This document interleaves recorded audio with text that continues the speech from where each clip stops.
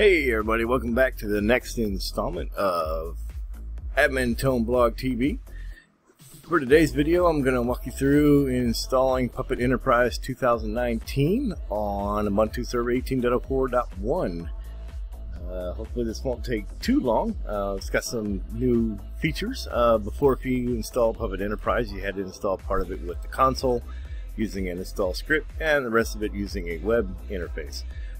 With 2019, it does it all from the console, and then you're ready to go. So the first thing we have to do is, and there's a link down in the description to the full article that walks you through this step by step, in case you miss anything, because I might go kind of fast in the video. So the first thing, Puppet signs all of their packages, so we're going to have to download the GPG key from them.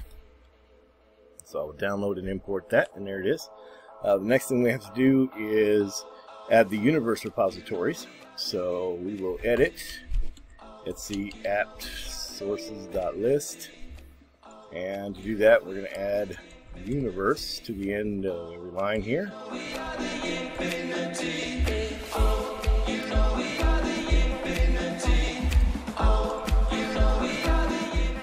There we go, and we will save, and we'll do an apt update.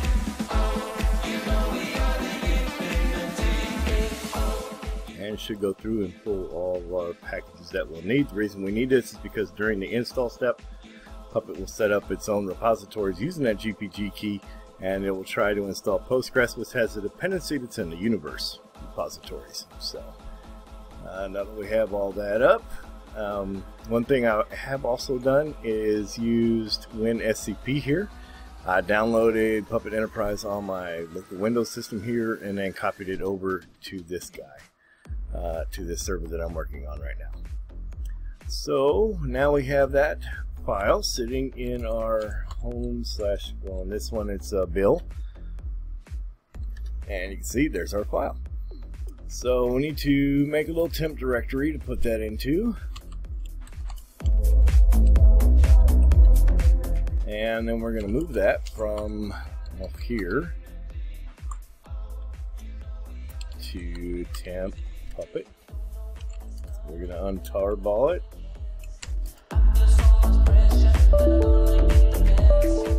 Well, we got to change it in the right directory first. That's usually helpful. So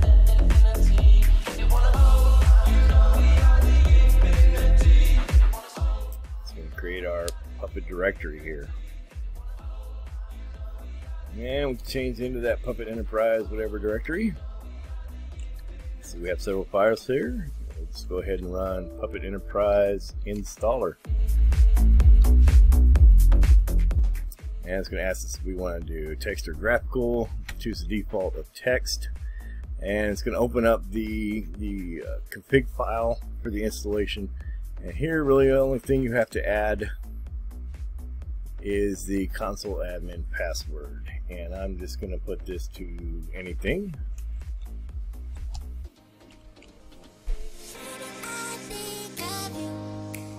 And you may see me actually highlight some of this. I'm going to be putting this into my article, so we'll be able to see it in the article, in addition to the video. So after you've updated your password there, we're going to go ahead and save it. And it says it's going to, it asks you if you want to proceed, and we're going to tell it yes, which is the default there.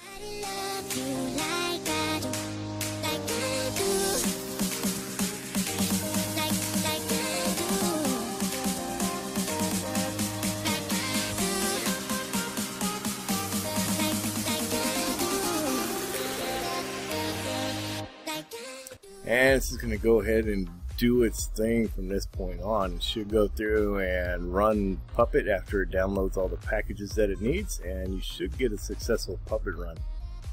I will save you the agony of sitting here and watching all that, and we will come back after it's done running Puppet.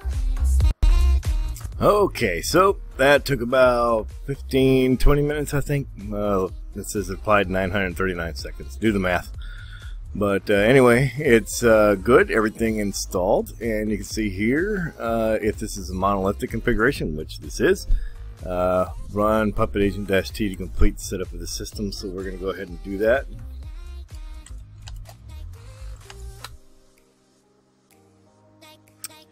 Hopefully in a later post we'll do a split install where we do different Puppet Enterprise components on different servers, but hopefully we won't have to worry about that for a while, because that can get pretty involved. So hopefully this run should not take very long.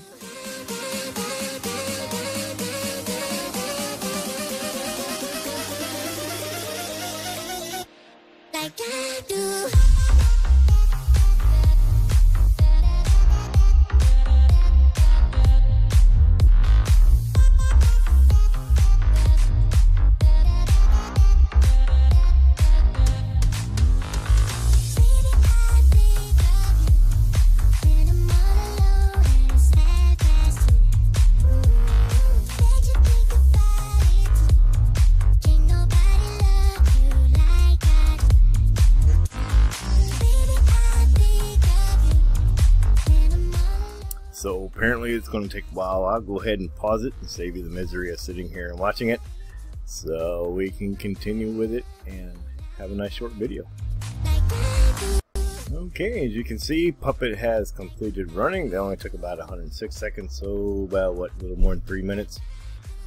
So now Puppet is up and running, and we can verify that by opening a browser and browsing to our server. Go to HTTPS, and normally you would have this in local DNS, so it'd be like puppet dot whatever your domain is. This is a second server that I've done for this demonstration, so I'm just going to put in the IP address, and we'll tell it, yep, it's okay. And we'll put in our username of admin and the password we used in the earlier step, which I think was super secret. And there you go. Puppet Enterprise 2019 monolithic installation is completed on Ubuntu Server 18.04.